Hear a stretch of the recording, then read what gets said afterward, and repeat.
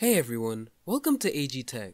I really felt like I had to make this video because there's been a change to the Windows 11 taskbar, and taskbar changes, are kind of exciting in some sort. But before that, if you liked the video, consider subscribing for more Windows content as in news, tutorials, and customizations.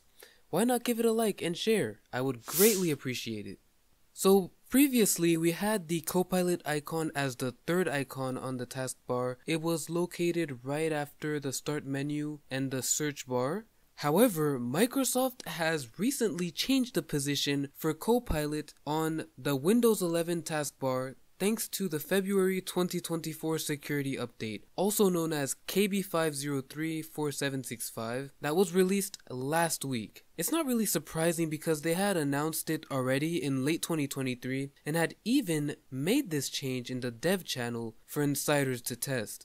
Personally, I think it's a great change visually. It just looks a lot better, but more importantly, it makes it easier for you, the user, to use Copilot efficiently. Also, considering that when you click the icon, Copilot opens on the right side of your screen, it just makes more sense for the icon to be on the right side of the taskbar. Let me know in the comments what you think about this change. Good, bad, you don't know?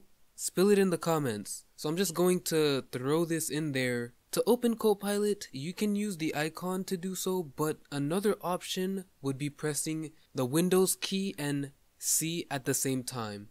Also, now that Copilot has been moved to the right, it replaced the Show Desktop icon that was there for a really long time, even on previous versions of Windows. And Microsoft didn't mention exactly why they decided this, but I'm assuming that it's because of maybe clutter, just to free up some space and give Copilot some breathing room.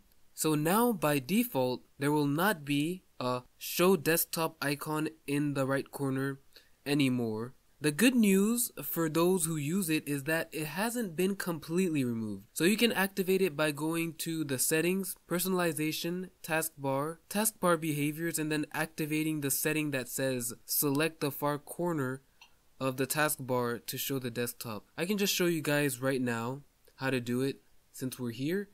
You're just gonna click your start menu.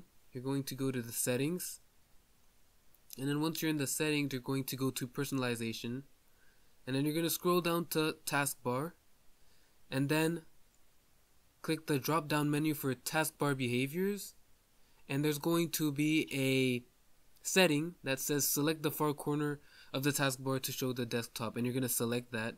It's going to show up in the right hand corner right next to Copilot. It says show desktop, and when I click on it, it will show the desktop. Another thing I will share with you guys is that this will roll out over time.